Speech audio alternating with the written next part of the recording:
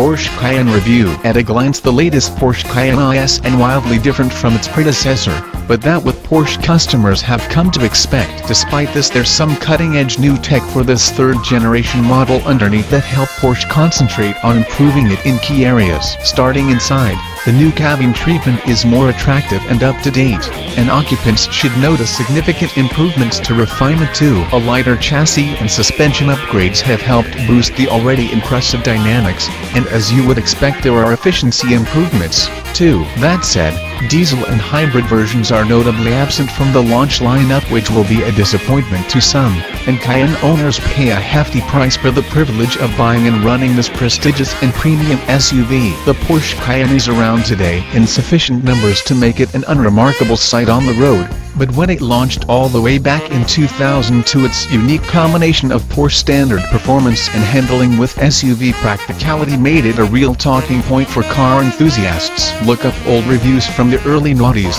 and it's evident that reviewers found the extreme turbo version especially mind-bending. Some sports car purists hated even the idea that Porsche could build an SUV, but the rest of the world got on with loving it. The result: Porsche had an instant bestseller on its hands. Making profits, the company has been able to reinvest in its sports car lineup. The Cayenne Turbo also provided a wake-up call for many other brands in the luxury FF rotor segment. The headline grabber in the range is obviously the Cayenne Turbo, and the new version offers performance that's even more impressive than the last. Its engine is a twin-turbo V8 that delivers 542 bhp and 770 Nm of torque, a small but significant advance over the previous turbo model 4.8-liter V8. Specify the optional Sport Chrono package with launch control, and the latest Cayenne Turbo has the potential to catapult you to 62 mph from standstill in 3.9 seconds, thanks in no small part to the amazing traction of the active 4x4 powertrain. Top speed is 177 mph,